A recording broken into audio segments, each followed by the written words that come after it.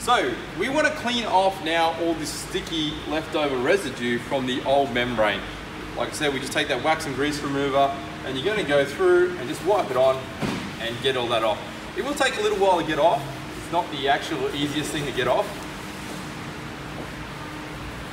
As you can see there, it starts to come off. That keeps it nice and clean. You can see the black coming off. Now, we're going to go through and quickly clean all that, but it's important when you're during this stage, you actually want to clean the inside as well, because we actually are going to line the inside of the door trim as well, the door panel. And the reason is that outer paneling is often quite thin, and a lot of that introduced outside road noise is what affects the new stereo system. So let's go through and clean that at the same time. Now, you will have to do this with your window up, so just make sure your window is being wound up. And this will give you a nice clean adhesion so it will actually never come off. The next step from here, we want to put our outer layer on. Now, this can be the trickiest part of the setup here, but the best way to do this is actually just sit the top layer up. So we just peel the top section and we line a couple of top holes up. By doing this, you can actually move it around a little bit if you don't get it in the right spot straight up.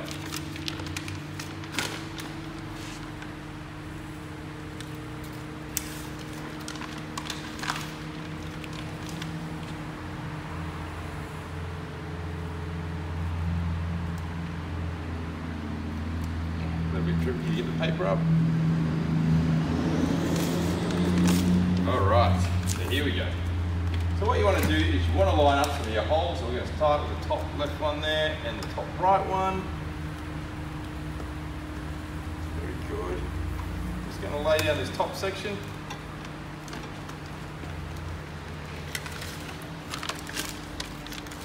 And as we go, we can pull the backing sheeting off.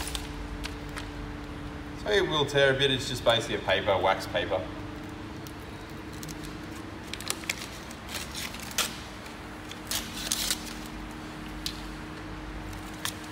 Now, key here is when you're actually putting these through, make sure you put your cables through. So we've got a couple of cables to do, so we're going to push them through the holes, bring them through nice and neat, and make sure they're on the outside. So here we go, that one up the top, just going to sit with the top tweeter. Looks like we've got two here, so we can bring these through the hole. Nice and neat, and then if you come over here, you'll see we've just got to line up these holes. So we're going to make sure some of these holes line up because that's the important part when we're putting paneling back on. So that's why we do that hole slightly bigger, so we've got a little bit of flex and a bit of leeway. So as you can see here, these holes are lining up, nice and neat. Just a bit of flex. Because when you cut this out, you're cutting on a flat, but when you're going on a door panel, it's all different concave. So a little bit of leeway is going to give you enough room to be able to get those paneling all the way on.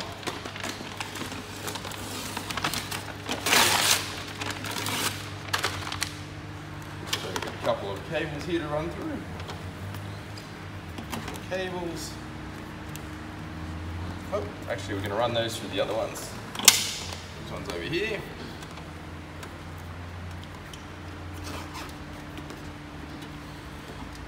We're going to line that up to our holes.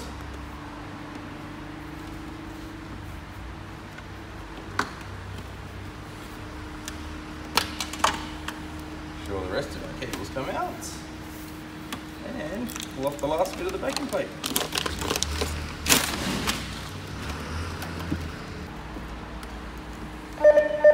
Perfect, and this top section here, there is a couple of plugs that we're going to use, so we're probably going to cut around those just to make the layering a little bit nicer.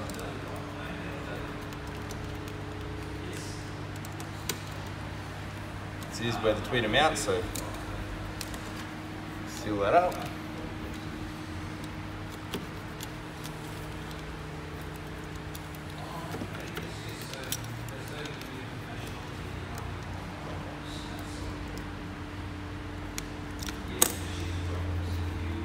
Okay, there we have it, guys. So that's basically how we're going to lay out the whole kit, and it comes out nice and neat in this single large piece. So you can see there we have a slight tear here, so you can actually patch that up, so that's not going to be an issue, or you can just sit it back down. it's just going to look like any other cut that's on the system, but you can see all the holes are still going to be able to screw up nice and neat. And it doesn't have to be 100% perfect, but obviously the more time you take in cutting up your template in the first place, the neater it's actually going to end up. And you're going to make sure you go through, stick it down really, really well so it's never going to come off. Right, a couple of little things, guys. So that is the finished result. We're going to actually do a couple of small additions and test our trim on, because that's what you're going to do at the end.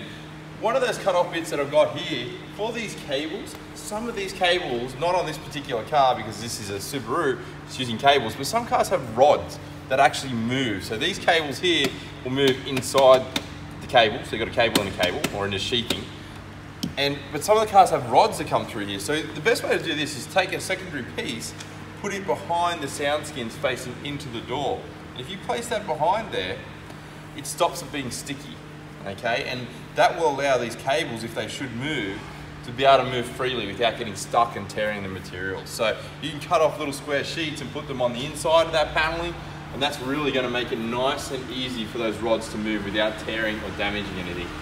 Again, here we've got a couple of holes we probably don't need, so if you really wanted to, you could cover these excess holes. So we have a hole here where the cable comes out, but probably don't need that extra excess there, and it's very close to the speaker. So we're going to go ahead and patch that. I'm going to put another piece over it, so I can probably do that now.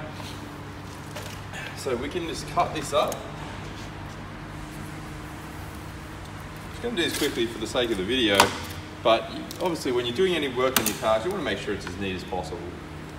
So we can actually just patch this up. So if we put that patch over there, and that will seal that hole, and that will just give you a better acoustic seal again. So the idea is trying to make it airtight seals so it does act like a speaker box. So this bottom section here, I would probably cover that one as well.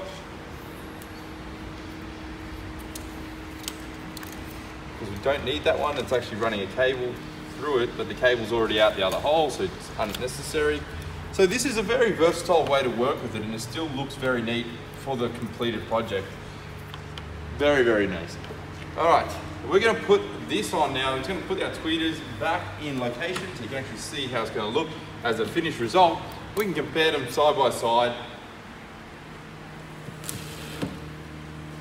Now be aware, we're running SoundSkins rings on these tweeters in this mid-bass driver, so don't take that as absolutely exactly how it's going to look. You will have to buy these SoundSkins rings kits separately. We do have them available on our website, but check out our other videos on our YouTube channel to see how they work.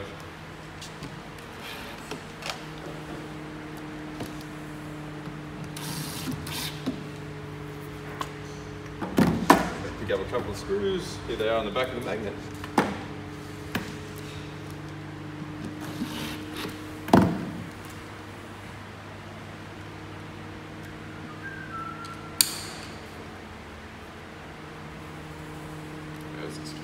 Here we go.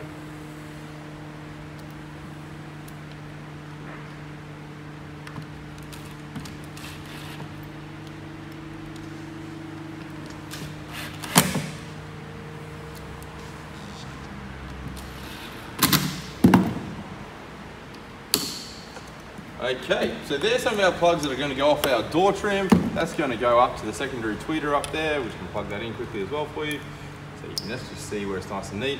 And you can seal that up nice and neatly. This is actually here for external mirror, but this car, being a demonstration, does not have that. But that is the completed job of the SoundSkins. So if you zoom out and you can actually see the two, this is before and after. You can see the SoundSkins comes up in a large single piece, looks really, really good. It's going to retain that waterproof membrane, and it's going to sound unbelievable. So very, very cool.